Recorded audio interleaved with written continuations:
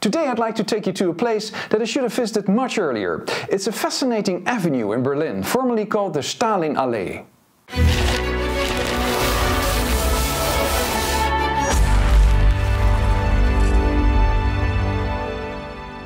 Hi and welcome to another East Germany Investigated video. It took me years and many Berlin visits before I finally took the time to visit this place, the former Stalinallee, nowadays the Karl-Marx-Allee and Frankfurter Allee. In this video I will give you the most important background of this avenue. I will explain why it is so special and what is left of it that you still can visit today. At the end of the Second World War, 500,000 homes had been destroyed in Berlin, and an additional 100,000 were heavily damaged. Immediately after the war, in 1945, reconstruction work started. New houses started being built and renovation work started.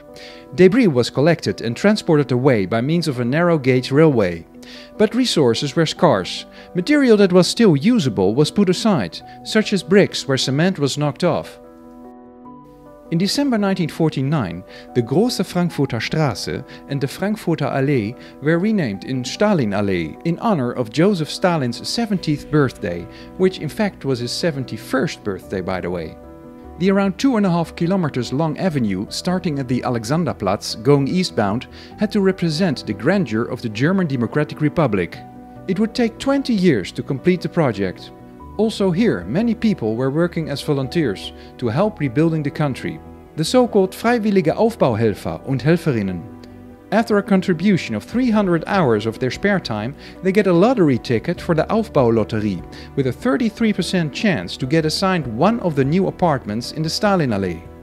To many, winning this lottery feels like winning a real lottery. Living conditions in the new houses are of course much better than what was usual at that time. The apartments may not be the most modern houses available at that time, but they are bright, have running hot and cold water and a district heating system. The avenue was built to show how well housing in the new socialist countries looks. One of the main architects of the construction of the Stalinallee was Hermann Henselmann. He designed a number of buildings that determined the look of the Stalinallee. The two towers at the Frankfurter Tor, for example, and the so-called building Block A at the Strausberger Platz. This Russian style of architecture is called socialist classicism, or Stalinist empire style. At the end of the 50s, they started adding a lot of Plattenbau, large panel system building, which was cheaper and also quicker to build. Feel free to check out the video about Plattenbau on this channel.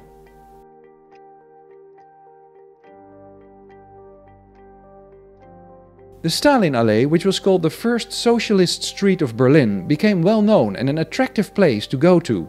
There were shops offering a wide variety of products, far above of what was common in the GDR those days. The Cosmos Cinema was the largest and most modern cinema in the GDR. Nowadays it's an event location. Café Moscow was a specialty restaurant where you could get the best international food.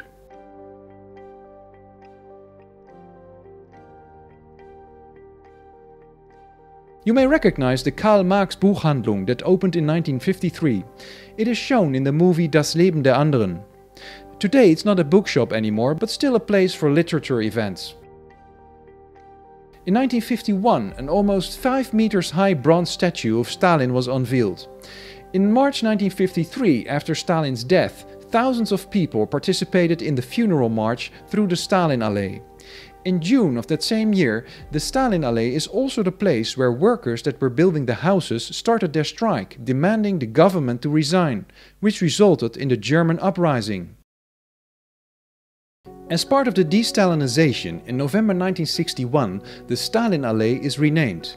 Between Alexanderplatz and Frankfurter Tor, it's called Karl-Marx-Allee, and the eastern part gets back its original name Frankfurter Allee.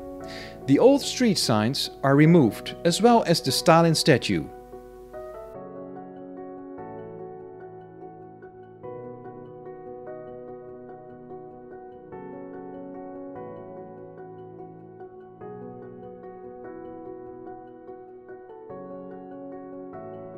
In 1990, the year of German reunification, the Treuhand, the organization that had to sell all East German state-owned companies, becomes the owner of the buildings at the Karl-Marx-Allee and Frankfurter Allee.